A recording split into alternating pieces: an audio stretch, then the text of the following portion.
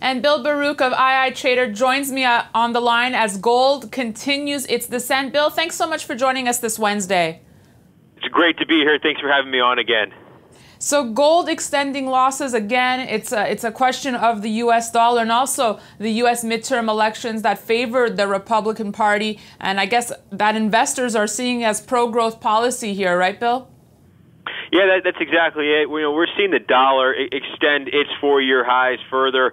The dollar index is really pressing higher, and this is what's moving the market. As the dollar gains strength, gold and commodities priced in dollars are going to be weaker.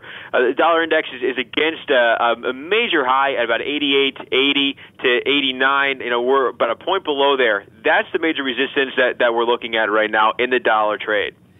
Bill, what about the data that came out this morning, or just right now, actually, ADP and ISM? Any impact here on gold prices? Gold actually, it's been consolidating since the ADP number. And ADP came up better than expected. Now, what was somewhat surprising is upon that, the dollar did pull back a little bit. And this is starting to tell me that perfection is beginning to be priced in. And beating the expectations for ADP, the market, you would have expected gold to put a new low in at a minimum, and it didn't. I think again, perfection is being priced in.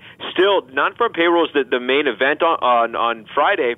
ISM non-manufacturing, it did miss expectations as well. But with the non-farm payroll, unless we get something really outstanding, closer to 300,000, I think a lot of this is priced in the currency market as well as the gold market. Our target to the downside has been 1154. That's what we've been talking to our clients about. So really, we've been bears, as you know from me coming on here before. We've started to really flatten out of this market, and with that 1154 being achieved. And Bill, I know you said the next support level comes in at 1112, 1115 in your morning commentary, though the next major downside target you're saying could be the psychological 1100 level? Correct. The 1100 is going to pose the psychological support. Still, though, the next major downside target really is going to be about a 1035, 1045 pocket. There's a level down there that we're eyeing, and if we continue to close below 1154, that gives us this market about really $100 more to go. But what's going to cause that, though? It's going to cause further stabilization in the U.S. dollar, and really a lot of people have been focused on this dollar being overbought in the short term. It's not a short-term trade. This is a 10-year downtrend that the market has started to bottom. And so those who have focused on the dollar in the short term, have been caught a little off guard that the market continues to be overbought. You got to look out, back that chart out. You got to look at a 10-year trend, and the fact that this market over the last 3 to 5 years has been bottoming from those 2001, 2002 highs that this market has came down from. And if we get out above that 88.80 to 89 level that I mentioned here earlier on, then this is going to break out even further. And really, overbought statistics aren't going to matter. Momentum is going to matter, and the dollar is really going to have full steam ahead. And that's what's going to push gold another $100 lower. Bill, thanks so much for your thoughts today. Also, we have the big ECB meeting on Thursday. I guess you'll be focusing on that next.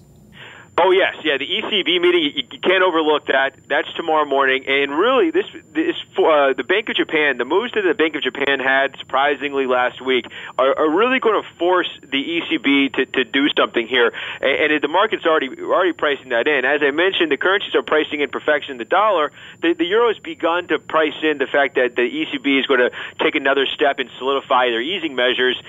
They're very good at overpromising and under-delivering.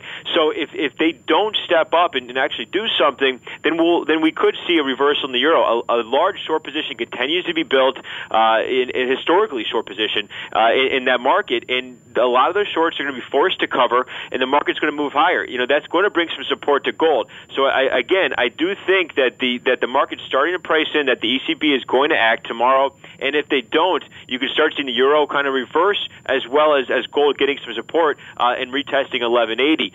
That's going to be what we're focused on really for the rest of the week, of that and the jobs report Friday. Bill Baruch from Chicago and iiTrader, thank you so much for joining us. You're welcome. Thanks again for having me.